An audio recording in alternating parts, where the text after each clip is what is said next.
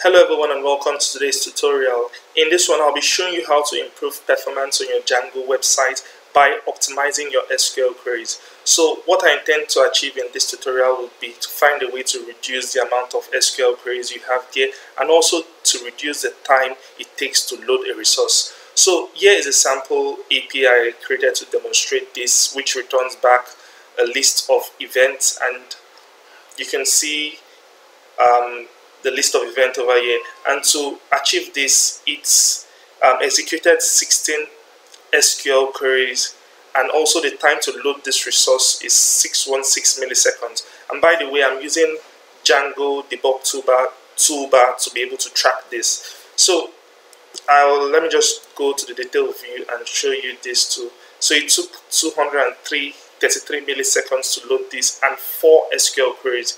So now this is what the resource looks like. So let's go and see what the SQL query looks like. So over here I'm selecting the event, selecting the user, selecting the category, and selecting the tags.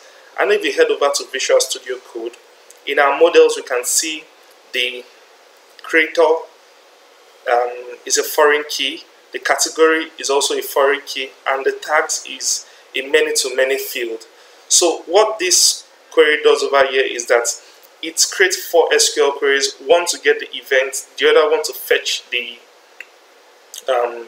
user object, the third one for the category, and the final one for the tags. So the question would be, how can I be able to reduce the amount of SQL queries it takes to get this? And if you come over here to the list view with the one that returns the list of events, if I come over to the SQL queries, if you can notice, you have so many duplicates. So when you see something like this, it calls for optimization. So you can see over here, this to get the category ID of 2 is duplicated 3 times. So we have it over here 1, 2, and also 3 in 3 places.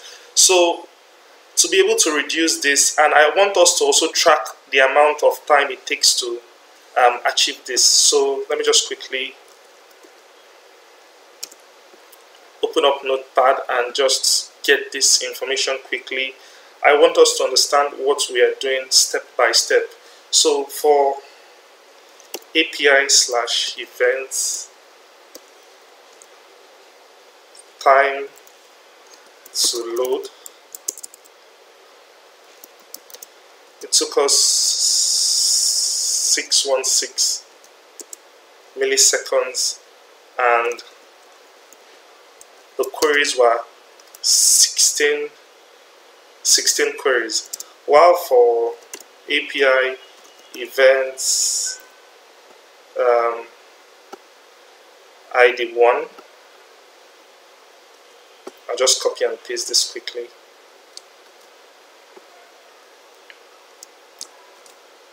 It took us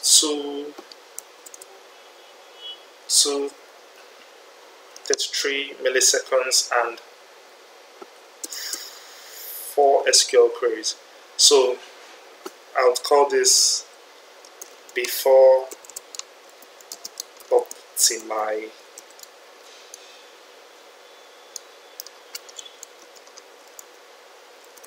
Okay, cool. So we have this data in place. So I'll show you how to improve this. So to show this, to demonstrate this, I will be heading over to the Django shell for us to be able to demonstrate what is actually going on. So I would first make use of from Django.db. I'm going to be importing 2 things to be able to, for us to be able to see the SQL queries that runs whenever we make execute a query. So reset queries. So these are 2 stuffs I'll be getting from Django.db connection request. Okay, I forgot the import statement. Okay, cool. So the next thing we'll also be doing is to import our models. I just want to demonstrate what I'm going to do. And the stuffs I'm going to be using is select related and prefetch related queries. Yeah, am I correct? Yes, I am. So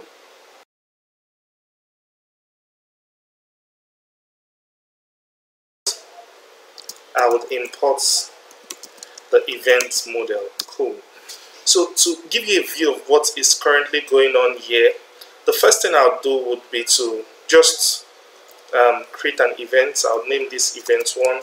So I'll be simply doing this. Let me just get event.object.get where id is equals to 1.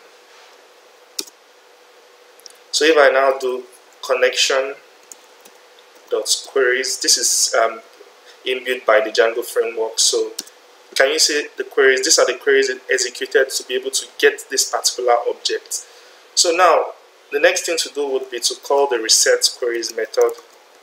So what this simply does is to clear this particular list. If you can see over here, this is a list the connection.queries returns. So I'll head over and click reset queries. Then if I call back connection queries, you can see it's currently empty. So the next thing to do would be to let's head over to the model and check. We can get the category. So let's see what happens when we try to get the category. So if I do e1.category,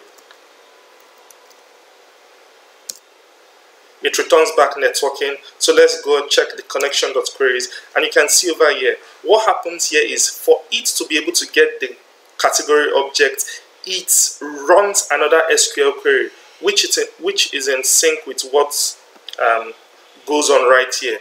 So first of all, it got the event, it executed that query. So now we wanted to get the category, it executes another query. So the question is, how can we be able to make this not to happen? So whenever I just get that event with the ID of 1, it should get all related fields. And this leads us to what we call select related method in the Django query set. So I'll quickly show you that. So I'm creating another object over here.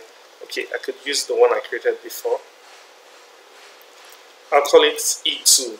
So what this does is I'm going to use select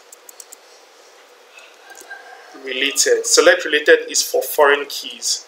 So if I do select related and I do creator according to the model and category. So this is E2. E2 is being executed. So if we check, let me just reset the queries and re-execute this. So if I do connection.queries, can you see?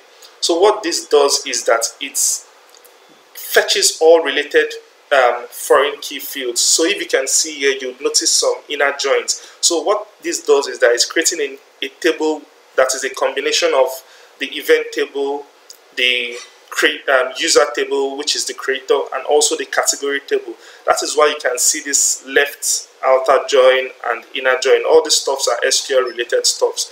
So now if I call reset query over here, so now let's just confirm connection.queries. It means everything is, our queries is currently cleared. So if I want to get e2.category, e2.category, you know the previous time when we did e1.category, it's called upon, it's executed this SQL query, but now we've made use of the select related method, which is part of the objects query set, and I called e2.category. Let's check if it created a new query. So connection.query, can you see currently it is empty. So what this does is that when we select an event, it selects all related fields which we specified here. So that is the use of all these inner joins and left outer join statement. It brings it up to a temporary table. If you know your SQL, you know what I'm talking about. So the next thing would be What about if we do something like E2, because the model over here has tags, but tags is a many-to-many field. So for many-to-many fields, we'll have to make use of some other one called prefetch related. This is just for you guys to get the concept of what I'm going to do before I apply it to our API. So the next one is prefetch related. And what do we want to prefetch? We want to prefetch the tags. So, cool. And if we come to our connection.queries over here, can you see more joins are here? Can you see this third inner join where it selects the whole event tags? And you can see everything over here if you look closely. Can you see the event tags and everything? And the second field in this connection.queries is the time it takes to execute this query. So the next thing I would want to do would be to also reset our queries.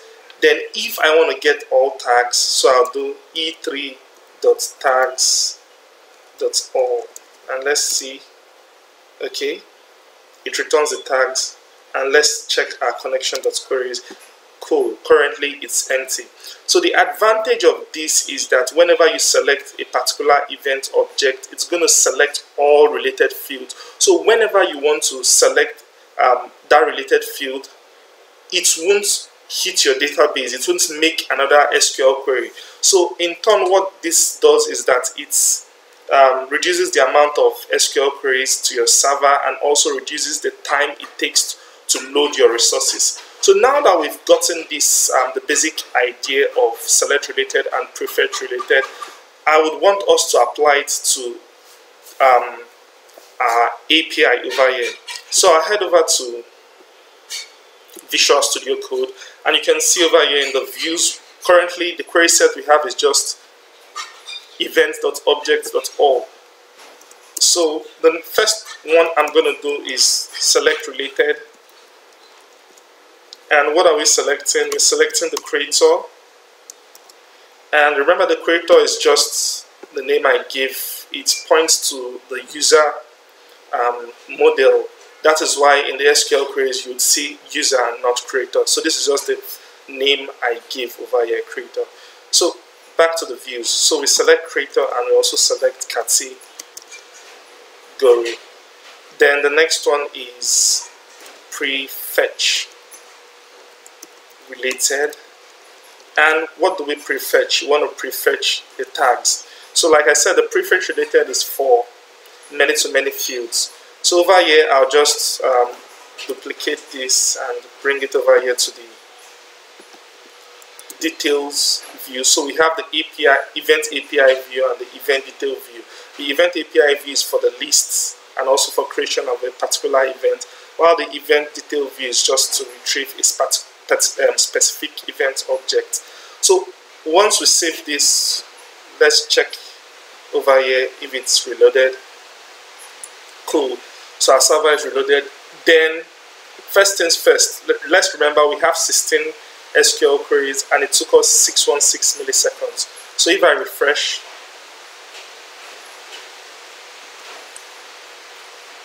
okay, cool. The time fluctuates, it's not specific. So first of all, we have something awesome going on here.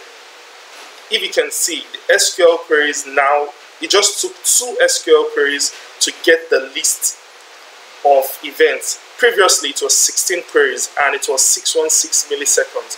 Let's see what happens for the detail view. Let's do a refresh. The time fluctuates because the server reloads and all. Okay, cool. So let's compare and contrast. So it took us 2 SQL queries now. So you can see there's some sort of improvement. So if I head over to this, can you see the 2 SQL queries? The first SQL query was to select the event and all its foreign keys. So we can see it over here. It selects the user and also the category. While the second SQL statement is to select the many-to-many field, because when you use many-to-many fields in Django, it creates a join table. It creates a separate table when you use the many-to-many field tags. That is why it is doing this separate SQL query, and that is how prefetch works. So you can see, if you compare this, let's see, API/events. Previously it took us 616 milliseconds. Over here it's taking us 302 milliseconds, and we had 16 SQL queries, but now we have 2 SQL queries. And one thing to note is, because the Django debug toolbar also adds to the time it takes to load this resource. So I could just quickly show you that. So if I remove this SQL query, for instance, and I reload, just watch the time over here. I believe it should reduce. Can you see it reduced? It reduces. So the main thing to watch out for is for your SQL queries. And I hope I have successfully shown you guys the benefits of select related and prefetch related. So in a small Django app, this might not be so useful, but when you have when your application grows in complexity, where you have like a single page making requests to multiple endpoints, it is always good to optimize your SQL query, and I hope I've shown you that in this video. So thank you guys for watching.